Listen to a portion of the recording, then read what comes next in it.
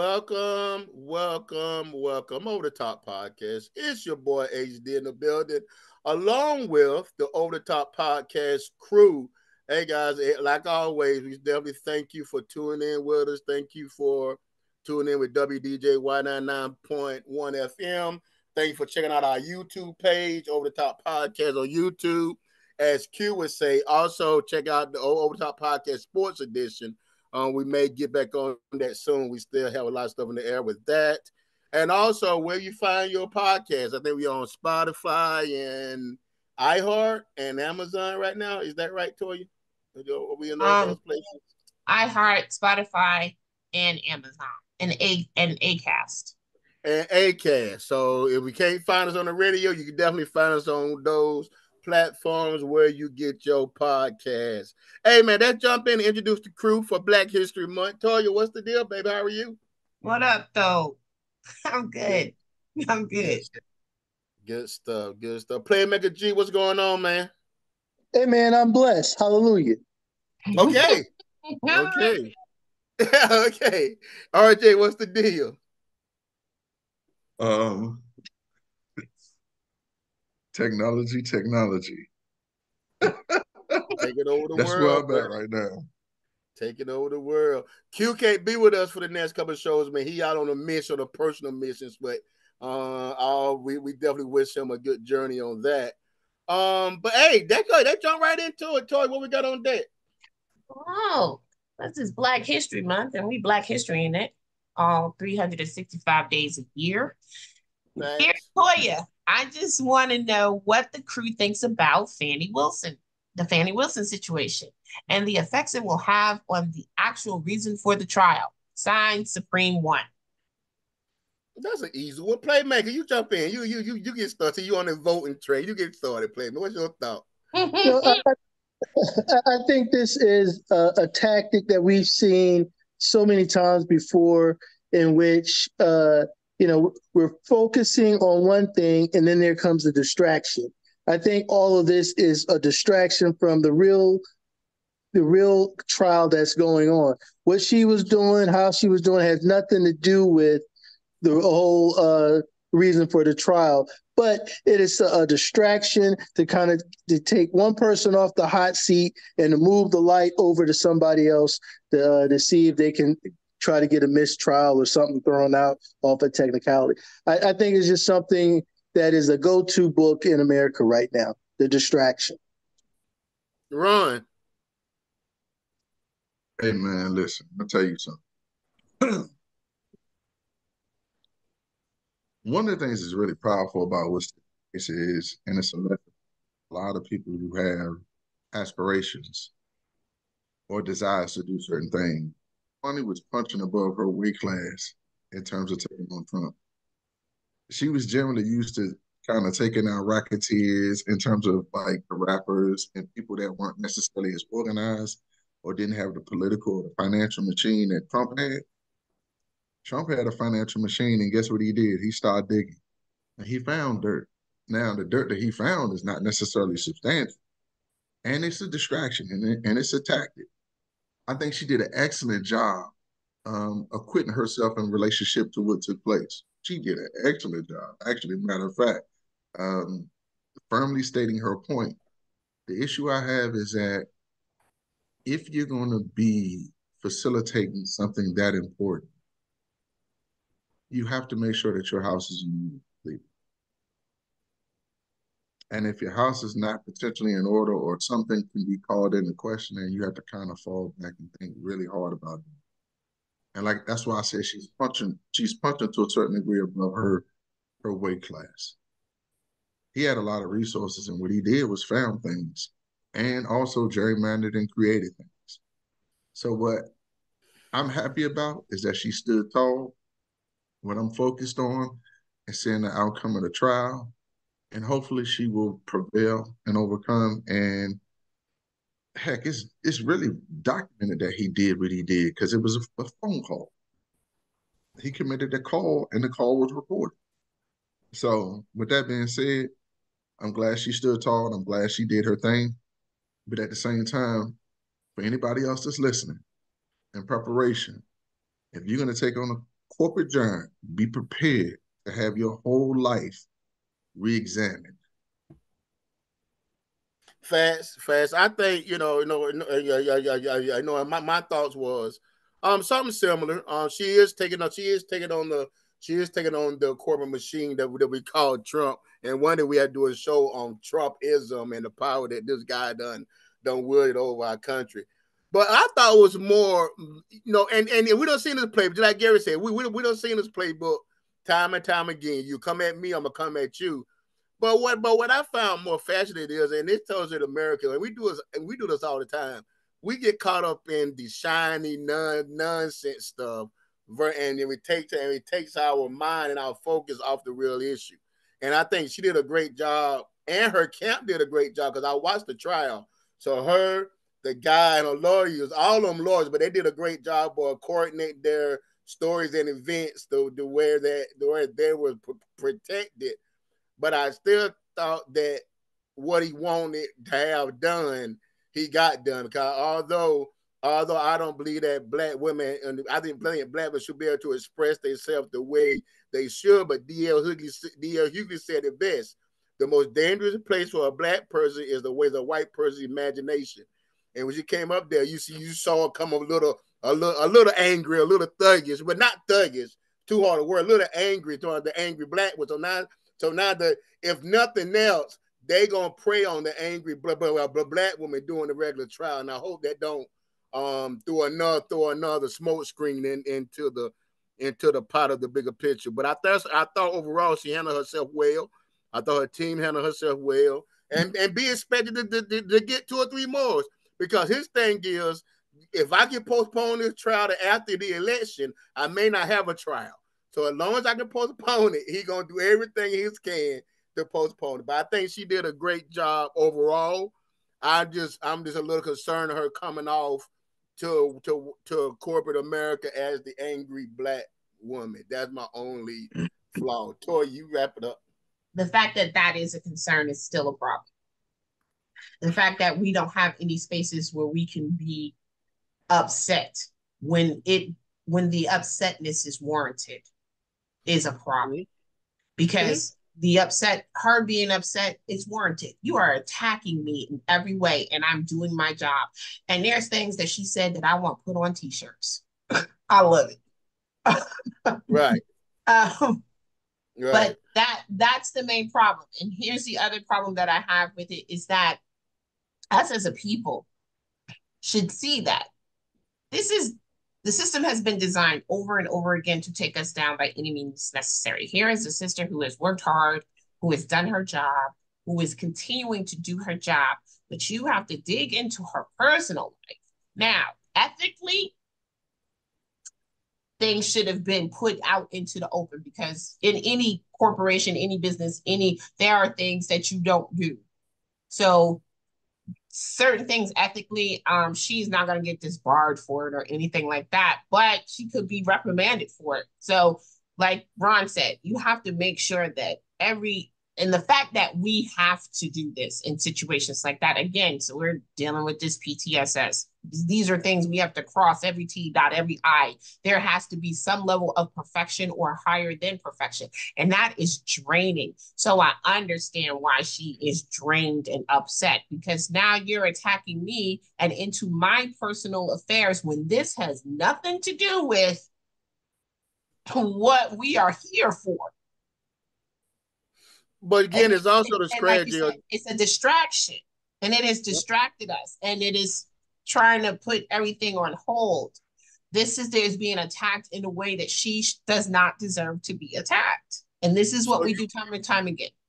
So you're right. She won't get disbarred, but if she found any guilty, she would be taken off the case. And that's take off the case. So now you got another 1.5 to 2 years. You're gonna be able to appoint a special prosecutor to go back on this case. You have to be careful in what you do. And then here we're saying that I'm working with somebody a certain amount of times a day, and we catch feelings for each other, and that's not okay. So I have to put all my business out in the street. He said it wasn't a secret. It was private. It can't even be private. You know what's the danger, though? What's the danger is this, and it's high stakes in this sense. the political fallout relative to the judges that are going to be put on appellate courts and the people that will reside over election interference or things of that nature are going to be directly promoted over the next 4 to 5 years. We haven't heard a lot about judicial appointments this election cycle because Trump packed the court full. So what he did was when he packed the courts full, it essentially set up for the stage that we're at. So Barney and the gentleman who's the other cases that are present in terms of not the monetary cases, but the cases that are criminal, are identifying things that are extremely important to ensure that this gentleman does not get back into office because he represents the worst aspect of things that we can't imagine what it's going to be like and being. And I'm not talking about in relationship to fear. I'm talking about in relationship to people having functional cognitive thought relative to dealing with and interacting with other people. It is, it's bad now, man. Like we don't even really realize how bad it is in these silos. It's bad. It's bad. Mm-hmm. And the only way to get this thing back left or center is to really hold people like him accountable and not afford him the opportunity to keep running roughshod like he is. And I'm going to say one other point. It's a little bit off topic. If you look at the Republican electorate in the Congress, that's representative of how everything they do. It's chaotic. It's all over the place. They get ready to vote out another speaker. 3 speakers within 6 months. That's crazy. The Republican Party has been divided into Trumpers and the old conservative movement. But I don't know how you stop. I guess I don't know. You know, maybe I got a bleak future for the next 4 or 5 years. I don't know, but I do know what we need to do is find a candidate that have our issues and our agenda at heart, and push for it. That's what need to be done. Now, how we get there, then now that's a different conversation we got to work on. But we got to find a candidate that really has our best interests at heart. Toy, you got last word, sweet. Gary, you got anything else for Toy? We've been talking, Gary, been quiet. You got anything you want to add? Nah, I'm good.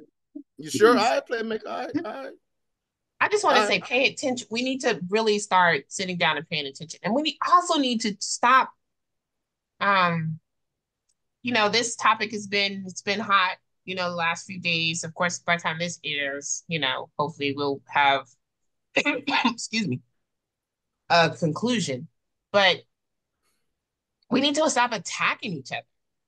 The comments that I have read and just your life is your life and how you live it is your business. What you do, is your business. And sometimes we get all into people's business. We're so used to being into everybody's business nowadays, where we think our opinion is the actual fact. Like we're our own statistic. Nah, that's not how that works. Your opinion is opinion. Opinions are like assholes. Everybody has one. Support one another. That is our problem in our community. We need to support one another. We need to have each other's backs, and so that we can get back to the greatness that we once had. Thank you for the question, Supreme One. I appreciate it. Keep the questions coming. Ask Toya, TOIA74 at gmail.com, or ask Toya on Facebook or Toya L on TikTok.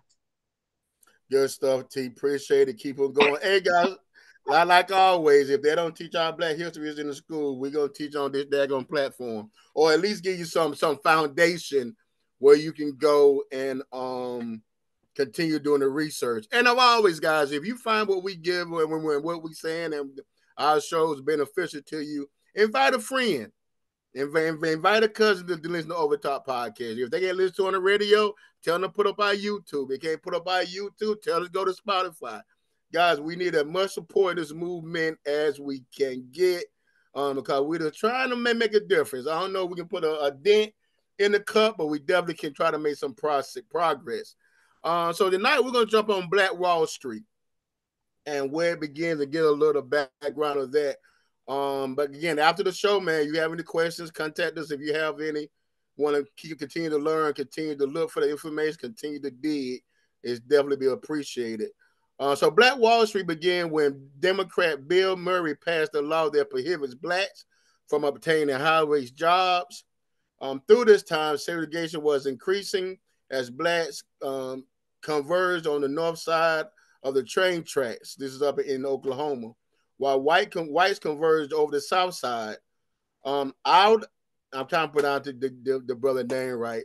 Ottawa W. Gurley, OW, a black educator and landowner and a businessman, and John the Baptist Stadford, JB as they call him. They came together and made the decision to establish a black-centric community where black men and women were shielded from the racial hostility. At the beginning of the 20th century, he bought 40 acres of land in Tulsa. On that land by 1905, you had black doctors, black dentists, had a lot of practices there. The creation of more schools, several hardware stores, and Baptist church soon followed. But OW's crowning project was the Gurley Hotel, who was highly revealed as the finest white hotel in the state. As hundreds of African Americans emerged to Greenwood during this time of the oil boom, black residents to attend high-paying labor jobs as maids, some chauffeurs, gardeners, janitors, and shoe shiners, also porters. Greenwood's black districts thrived during this time, mainly because residents fed their purchasing dollars back into the local economy while earning their income from the white employers. It was reported that Black Wall Street net worth was $150,000, which was adjusted to this day's in time of inflation, 3.6 million, with adjusted for inflation. Playmaker, I'm gonna start with you. I'm gonna jump out early with you. As you hear people ask, the question, when was America great for blacks in this country? Do you believe that during this brief time, it was one of those great times for the black movement? So I'm answering the question it kind of in sections. The first part is you have to kind of define what great is. And if you talk about the economics, the education, the sense of the community, then I think you can say yes to that question. But then if you say, well, what happened across all of America? If you left that community, were you still subject to violence? Were you still subject to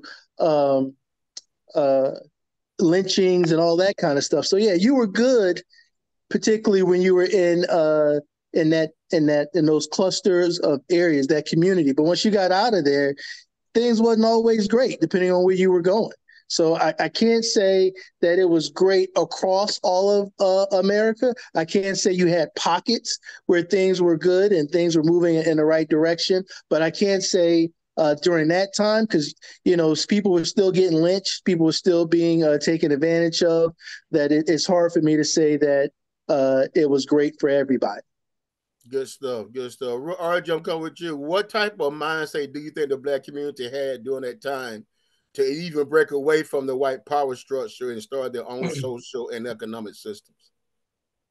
A function of our community is that essentially, the example that I said, I think maybe a couple of podcasts ago, we were left to the four winds to really try to secure ourselves and secure a place in this world. And securing a place in this world meant that we had to really have a level of independence that was higher than most groups of people in most cultures. Every culture, every group of people that have come to this country, immigrated here, have formed segments of town or places where they created a collective. Our collective in and of itself was extremely successful. Backstreet was one of those collectives. Harlem was one of those collectives. 8th Street in Washington, D.C. was one of those places where you had collectives. Eventually, over a period of time, when you start thinking about some of those other places like Oakland, Oakland was a place where a lot of black folks gathered and they did some great things. One of the things that I watched in a TV show that's a little bit off topic, but it's really crazy. a lot of those places were targeted later years in the crack epidemic. All those places that I mentioned, Washington, D.C., Oakland, Midwest, were hit really heavily.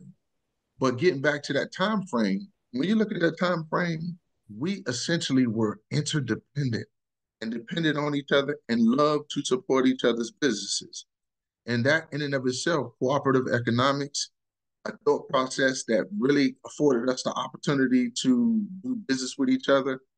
And we weren't sold this bull crap that we've been sold recently, this negative image, this negative self-hating image of who we are as a group of people. I don't know why we continue to buy this image that's sold about us, that we're lazy, that we're negative, that we're flawed. No, everything you see outside here in America that ain't a tree, some kind of way we've had some type of investment in it and we've helped build it. If you really reflect on it, Black people created inventions for the thought process to facilitate less work. Out of the stress of the mind comes the invention of success. So when you start thinking about what we were dealing with, we were tasked with being the burden bearers of the weight of this country, and we created things. So when you think about the collective of Black Wall Street, you think about the collective of who those people were, the collection we understood. And see, this is the thing that's really dangerous about what happened to us with women's rights, with women's live, and the joining of that with the civil rights movement. Somewhere along the way, we believed that we overcame. And if we believed that we overcame, then that means we didn't have to strive and collectively walk together. And that's our problem more than anything else right now. Interesting thought. Interesting thought. Very well taken. Interesting. Tori, I'm coming with you with this. We talk about all the time that the Black daughters stay in the community. What, 6 hours? So I'm gonna come with, why do you believe? Do you believe that Black Wall Street is an example that we can use today within our community, or was that a one time deal? But like Ron said, is it a situation where we don't feel like we can do anything? What's your thoughts? Well, it wasn't just Black Wall Street, like Ron said. You had Q Street, you had Haiti and Durham, you had Rosewood, you had all these collective areas around this country that thrived, and all of them were destroyed. Where we talk about certain parts of Oakland and certain parts of Compton and things like that, where at one point Compton was all white, and they sent neighborhoods through. Where in Jersey you had Newark, and the highways went through. They put the highways through the neighborhood, and that was their reason for breaking the neighborhood or splitting it in half. And that was what was done in Durham as well. The problem, or they burned it under a lake, or they burned it, or they put it under a lake. We see Central Park literally was all Black, and now Seneca Village. It's Seneca Village sits underneath a lake, Lake Lore, in Georgia, where there's a lot of deaths and Wall Street. The Wall Street Massacre is one of those things. Our dollars in these communities that we built ourselves during this time, the first part of the 20th century was just a thrive for us. Coming out of Reconstruction, also we're going into Jim Crow, but that when we talk about making America great again for African Americans, that this is what we're talking about. This is what we're talking about when our community, where a dollar is not, can go through our community over 100 to 200 times. It takes at least months for it to leave. That was the problem. And poor white people had a problem with that because Black people were thriving. And how dare they? How dare they have things like pianos in their house and build luxurious hotels for their people to stay at? How dare you do that when we're living down here on Cornwall and pig feet? Right. The thing is, if we can get that community sense back, which again, we all know that it was designed to break us apart in every way. When we have strong Black families and strong Black relationships and communities and businesses, we are at our greatest when we come together. And we've proven that. We've shown just on simple things with movies like Black Panther. When Black Panther came out, it was the biggest grossing Marvel movie ever because we showed up and showed out. Our dollars literally matter. We just have to get that in our head to know that our dollars matter. And knowing our history helps us to see that because this was the most amazing. All those cities that I mentioned and Ron mentioned were the most amazing cities and they were organized. And it was a community-based and a family-based situation where we had power. Good stuff. Playman, I'm coming with you, but I'm gonna adjust the question a little differently because I think a lot of stuff that Toya was speaking on actually kind of go inside to the next question. Being that the condition we are in the Black community, is that type of infrastructure, like you said, with different cities or Black Wall Streets, not just in Greenwood, but in North New York, is that what's needed to get our community back on track, or do you think that we already made it to an extent that we're good? What's your thoughts? I'm not sure I understood. You said, do we So, need so let me more phrase it. Black Wall Street? So being that they had the Black Wall Street where money stayed in the Black community dollars months at a time, then we took other dollars that was coming from other areas that shopped in that in Black Wall Street. Like I said, not just in Greenwood, but in other sectors as Ron and Toya mentioned other. And looking at the condition of our community now, is that type of infrastructure needed? Or do you think that we're in a place where we can move without it? And that type of having our own, because we talk about all the time, and I'm one to admit that I think one of the things we can do is take a state and all Black move one state and we operating as one. But that's my idea. Do you think that type of structure is needed now in the Black community, or you think it's not?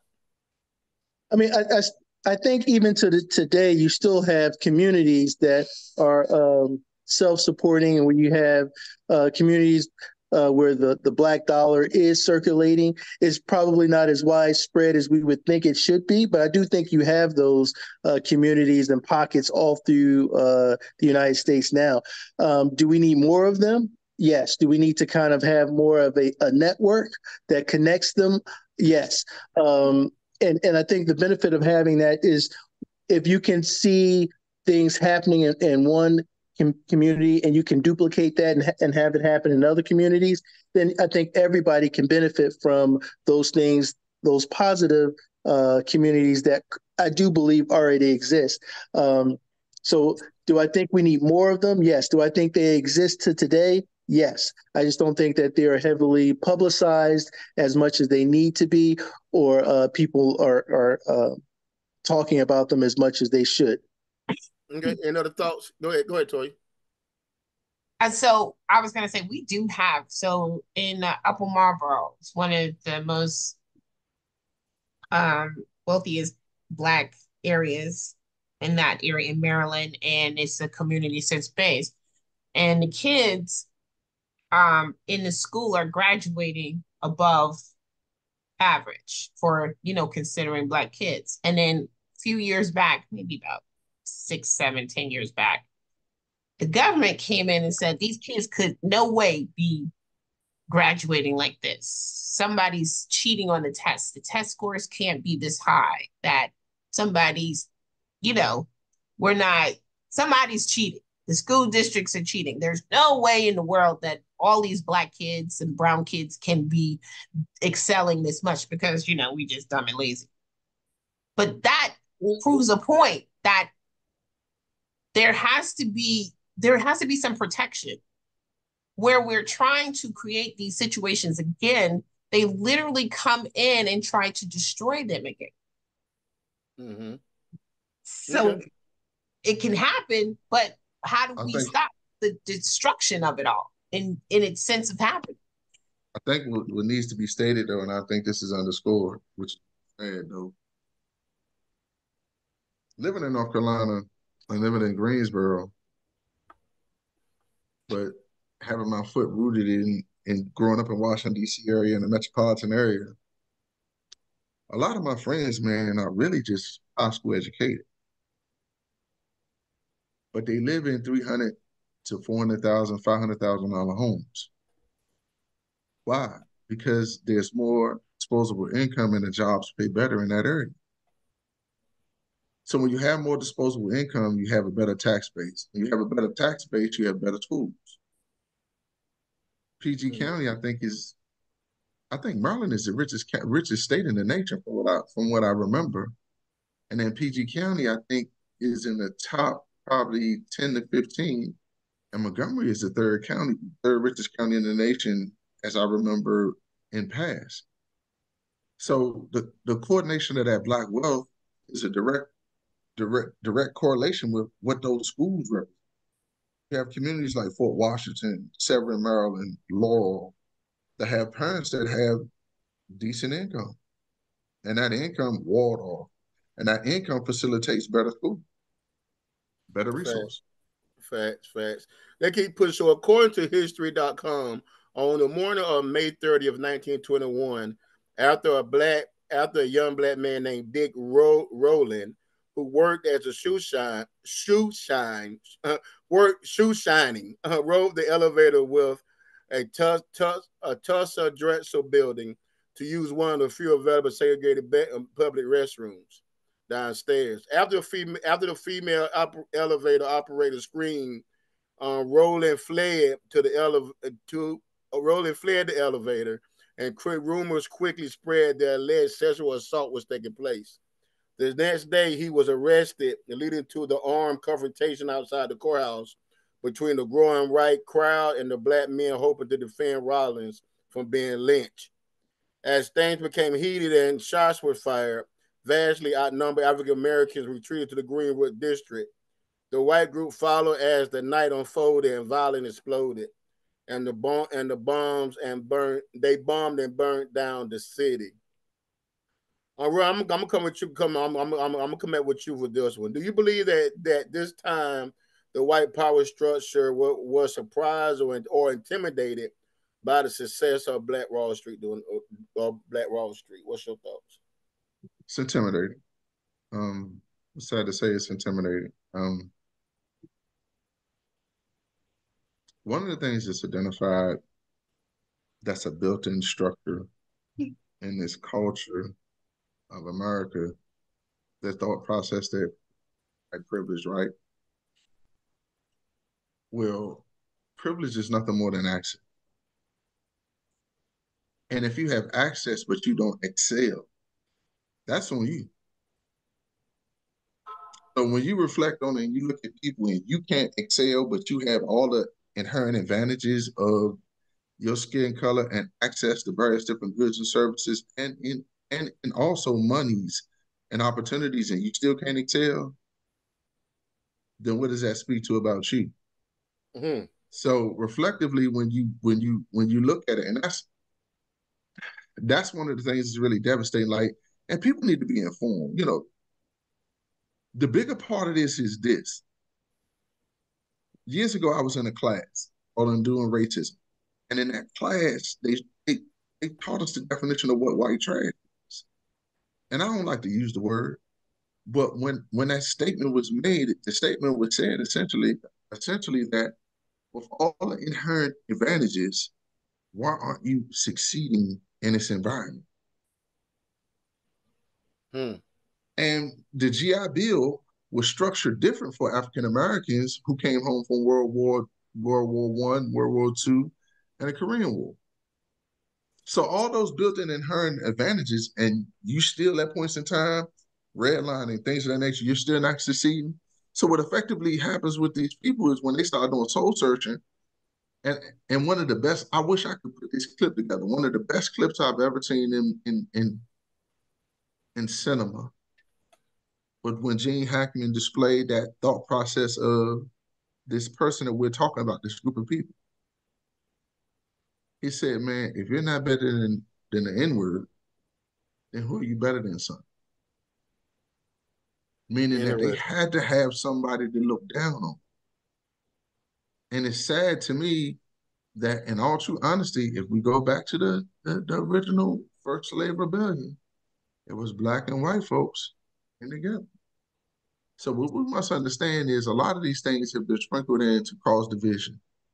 And if we really understand the power of the fact that it's rich against poor, then we'll be a little bit more enlightened and aware. Folks, wake up. Access affords you the opportunity to excel. However, you can excel beyond your access. Now solve that puzzle. Interesting stuff. Good stuff. I like Good stuff. Good stuff. Toya, I mean, and we talked about before. You mentioned earlier in the show, like every time we try to build something, it's always being torn down, or it's always being bombed, or it's always being destroyed. What type of emotional impact do you think they had on the black community today? Knowing that every time you take, two steps forward, you get not back one step. What do you think emotional effect do we have with blacks today or trying to excel in this country? What's your thoughts? it's a conditioned intimidation, if that makes sense. These things that have happened in our past, for those of us who know about it, is designed to condition us to not try to be too as overly excellent as far as coming back together in a community and reform it. And I constantly say this: it is literally reverse Willie Lynch, because we had all these great things coming out of, and it wasn't just an emotional effect. Of course, this was a massacre. Over 12,000 homes were lost, were burnt down, and there were a lot of loss of life. But when you think about the economic impact that it affected that community and the growth that would have been. And so there was a study done when they had the 100 years in 2021. Well, there was a paper written because it was the 100-year anniversary of the massacre. And when they did the numbers, and if there would be reparations for that community, it would be over $200 million. And what could have been done with that $200 million? Well, they broke it down. A whole bunch of kids could be college educated for free. A whole bunch of our kids. Homes could be built. And we talk about the housing. We talk about 12,000 homes. That's a lot of homes when you sit and you think about the devastation of this massacre. 12,000 homeowners. We had 12,000 homeowners in one tiny community. And not to say it was small, but in one community, 12,000 owners, Black owners. Where do we say that now today? Because of this, because of the impact of all of these cities being destroyed, the economic possibilities were destroyed. The conditioning that was done, seeing such harsh things be done to people, the lynchings, and over time, put a fear where there was power. And that's deep when you think about it. Hell, it happened. It happened 20 years ago with Dodd-Frank. It happened the same thing, cyclical. If you really reflect on what happened with all those people that lost their houses, one, they invested a significant amount of resources. They invested a significant amount of resources to secure that house. And then in a lot of these scams where people were supposed to be the fiduciary of financially responsible people, they refinanced these loans, got arms, who had some of these folks that had fixed rate, and they essentially like blew them out of the market. And so if you take away a home, like right now, when I think about my home is doubled in value. Like that's the one good thing about real estate. It has literally doubled in value. I'm sitting here like, huh? Like I looked at the Doubled in numbers the other value day. if you're not known to be Black. If you ain't a Black person living in it, let's think about that. Man, listen, Even I don't. today, Hey, we hey, talk Toya, about the scale. I'm just telling you yeah, what the scale say. Like my yeah, wife looked at a couple of different because she used to do the real estate thing, and I'm sitting there looking at the numbers. I'm like, that don't sound right. But in all true honesty, that right there, that small investment and that sacrifice for that period of time could potentially solidify aspects of things that we may want to do for our children in the next generation. So if you think about what happened in Greenwood, that's what we're talking about. It's the cutting down. And I like to tell people this a lot of times. I think man, I heard Minister Farrakhan say this, which was an interesting statement. He said, man, it's like running a race. And you got a ball and chain on your leg, and they have a 5-yard head start. that part. So all knowledge and success is the ability from one generation to pass that knowledge on to the next. And a lot of what has happened in that situation, when you cut away the wealth, you put people in survival mode. That's why it's important for them to give us college loans and to have us in debt. Keep you in Yes, debt. You If can't they get keep you but above in it. debt, you in bondage. that's the crazy thing when you look at this and when you look at those numbers and if this have been broken down for all of those cities that are now underwater or the could have beens. Imagine what the and we say this because in today's time we would have had $3.6 billion worth of land if we Mm. had not migrated from the land or if they had not taken the land. Those numbers, and today we are less than 1% of farmers. Those numbers, it's like they saw the numbers. They saw what we could do and said, oh, no, that can't happen. There would have Right. been no need for us to be constantly talking about reparations because we would have had our own, like I said, when we talk about the civil rights and when we talk about and if Willie Lynch was real or not, it made an impact. So when You we know got what though? everything, I say reverse because I say they gave us what we wanted. We got our rights to vote. We got our right to be live where we want to live. You know, we got everything, but now it's just is legally being taken away. We're legally being killed, and it's the reverse. Give them what they want. Let them live in your neighborhood. You know, but healthcare disparities amongst African American women are high. You know, economic, the reality game is different. It's just simple system things that we don't pay attention to, but have been designed and planned over so many years. Good I stuff. think Good stuff. Go I ahead. think Go one ahead, thing that's Ronnie. really scary. One thing's really scary though is this, man. And I'm gonna say it as quick as I possibly can say it. What we're dealing with right now is crisis of understanding. And in this country, a lot of the other people that come to this country try to assimilate into this word that we call white. And black people in the midst of all those things that are white have always created its own culture. So much so that our culture becomes popular culture.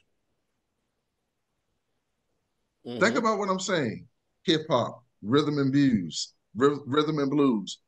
hard rock music, all those things in terms of entertainment, we kind of originated aspects of that. Jazz, the creativity, the things that we built that are part of this whole, and that's tying that back into the whole thing with Greenwood and Black Wall Street. When we tap into our greater selves, we become a threat to that power structure. And that threat in and of it, it's an existential threat. But at the same time, we don't necessarily want to do to them what has been done to us. That's not our goal. Most of us, like none of us really want to harm other people. We just want to be afforded the opportunity to live and be able to excel and survive and live and thrive in our communities. That's all we want to do. At least Good. that's all I want to do. I don't want Good to be at stuff. war with nobody. Good stuff. Good stuff. Playmaker, that get you back in here. We ain't got you in here in a little bit. So first, before I ask you the question, go back and what's your thoughts on what was said between the last few minutes of the conversation of getting back into Black Wall Street and taking back our own and how things was created. What's your thoughts so far the conversation? Then I ask you a question. I mean, I agree. I think that there's a lot to learn from all the things that happened during that time frame of how it was built, and I think that there's a lot of things that we can learn from how it was destroyed and try to defend against that as we try to move forward and build our communities bigger and stronger. So, yeah, I agree with everything that was said. Okay, now I'm gonna come with you with this simple too, because we talked about the economic factors. How do you believe that that those examples and that was taken away contribute to the PTSS of our Black community? How you believe? I kind of caught y'all guard. I see the smile on your face. How do you believe that this taking this over because we talked about the financial burden. Toya explained the financial burden. Ron explained the financial burden.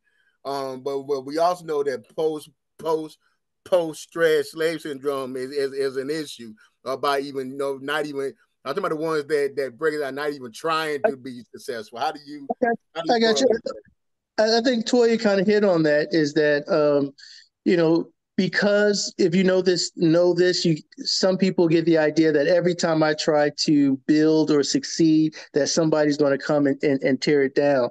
I think that's one of the good things about some of the new generation, that they don't care and they just go out and they just try and are not being limited by the PTSD that some of the people in our generation have been fed. Some of those younger guns don't even take those things into consideration. I don't know if you say it because they don't know the history or they just don't care. They just don't I'm care. about to ask you why is that? Why you think our I young think it's a generation little bit of both. don't have that problem? Why you think we go get it? Why you think we don't have that issue? I think some of them are like, uh, the Black Wall Street massacre was so long ago that they can't even relate to it. Some can't even relate to some of the stories that our parents shared with us or our grandparents shared with them. They have lived in a different society. They've been taught differently, as we talked about in our previous episode about PragerU. All this stuff is different for them, and they're not necessarily being chained or chained by the thoughts that we may have been passed down. So therefore, they're just they don't have the same limitations. For some, they don't have the same limitations. It's a wide open scope. They don't necessarily look at themselves as being, and I hate to use this word, handicapped by the color of their skin. They just look at them as, some don't even see color. They're like, hey, I am no different than Johnny that I grew up with, that I went to the same school with, that I shared the same experience. And matter of fact, I can relate more to Johnny than I can relate to Leroy. So I think that's Not I, Leroy. I think that is one of the good things about the our youth. Is that a good thing? I mean, I ain't challenged you, but do you think that's a good thing? That I mean, again, I'm not challenging you, but I understand where you're coming from. I think it is good in the sense of the freedom I feel that I can do stuff. There's no handicaps, but I guess it being continue to be far removed from our history and the stuff that we deal with. Is that necessarily a good thing or a bad thing, or is this how nature runs? Not challenged, just curious. Well, I think there's pros and cons to everything. If Okay. you look at history and you let that prevent you from moving forward, then it's a negative thing. If you look at history and say, hey, I see the pitfalls and I'm going to look out for these pitfalls and avoid those pitfalls and be prepared for these pitfalls when they come, then I think knowing that history is going to help you move forward. Good Knowing stuff. that the laws may come and be in place. Um, okay, I'll stop. No, No, no, no, go ahead. no, No, no, go ahead. no, No, no, no. no, I go, just go, had something go. to add to it. Keep going. Go. Knowing Finish, that finish. knowing that there were laws in place that when Black Wall Street was destroyed, there was no insurance, there was no Allstate that came in and kind of help rebuild and all that other kind of stuff, and kind of knowing how laws work now versus how they work back then, how they work now. you can kind of navigate and understand a little bit better. Even when we talked about earlier, and they asked Toya, what Ron and Toya was saying is that, hey, if you're butt punching outside of your weight class, you got to know that, hey, you got to have all your ducks in a row. You have to be prepared, and just having those mindsets from the history kind of tells you that. But then saying, I don't care, I'm gonna do it anyway is also part of that as well. Go So ahead, I'll T. stop. I was gonna say this is where the education comes in as parents, and when we're having conversations. Our church sermon was the youth did something amazing yesterday. I said that, I think, for Black History Month. They did the song for Selma, but they acted it out. They had flags and everything, so it was just nice to see all these beautiful young people doing something. But the conversations that we have is like the same, where my kids are that way, where I'm friends with Megan, and Megan is my friend, and me and Megan live somewhat alike. Actually, my house might be a little bit bigger than Megan, so why is it different? And then why do I have to be a certain way, but Megan doesn't have? These are the conversations that you should be having, so that your kids know that they can do whatever they want to do. And I think a lot of these young people understand that and move forward because they know somewhat, I'm hoping somewhat of them know the history, and that they're standing on the backs of their ancestors. Because of them, they can. And so they're doing it in a hype and amazing way and not caring.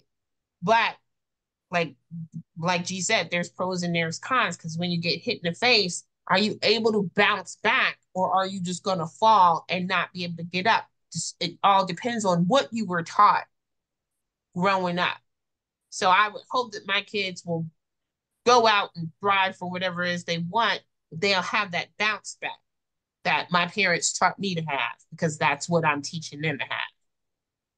Great conversation, guys. Great conversation. We're gonna park it there. We got a few minutes left for our last comments. I just wanted to end it, guys, by saying our history is there for us. If we don't continue to teach it, that like Toya said, in our school system, like Gary said, in dealing with society and building yourself up, and to piggyback on Ron said, to know that you can achieve and you can be better. I'm hoping that this dialogue can spur that, because for some people they may not know that we were successful in communities, that we did make a lot of income, and had very prominent infrastructure. So again, if the school is not going to teach it well, we'll give you a taste over the Over the Top podcast. We wind it down a little bit. Let's go with Ron. Ron, what's your last thoughts for that night, sir? Just simple. Be clear the fact that, man, we've always pursued excellence in this country. I think one of the things that has diminished in our community is the pursuit of Black excellence.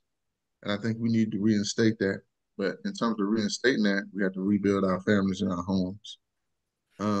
We have to make it okay for masculine energy to be expressed and accepted in those environments. And we need to get rid of some of these thought processes where we start talking about toxic masculinity, because that's the only thing that infiltrates our community is that foolishness. It's not permeated in any other community. So let us work on being masculine. Let us work on being men. Let us work on being fathers. Let us as a community work on loving each other and be better. Good stuff. Playmaker, your last words.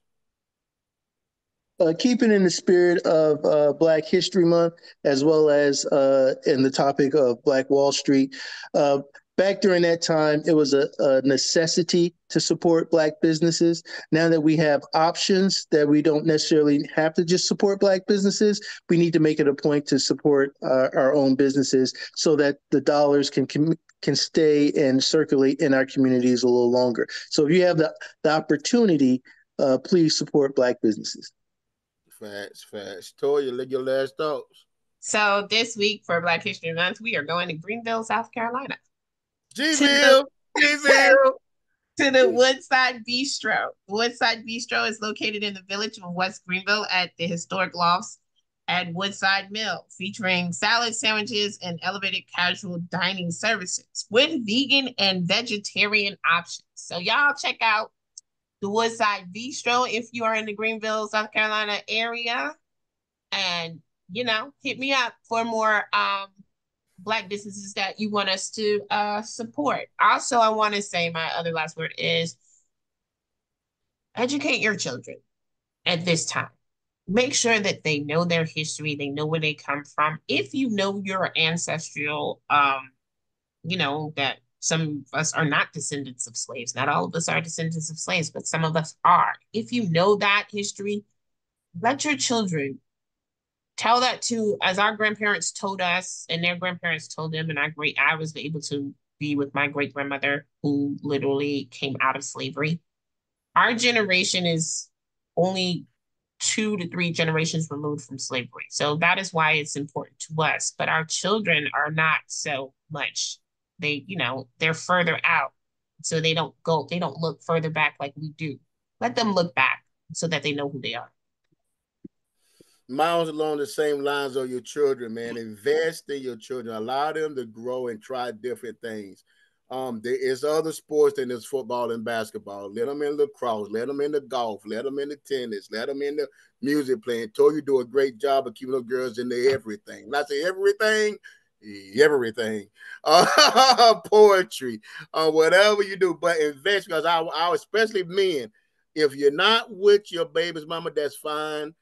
I'm not here to talk about it. My thing is invest in your boys, invest in your children, and put time in your children. These our young men are out here fighting and shooting and don't know why they so mad and angry. Ask them instead of criticize them. Instead of first thing you say, put your pants up. Ask them how this day going. But anyway, that's the final thoughts of Men Over the Top Pocket. And like always, guys, may your next move be the game changer. Peace.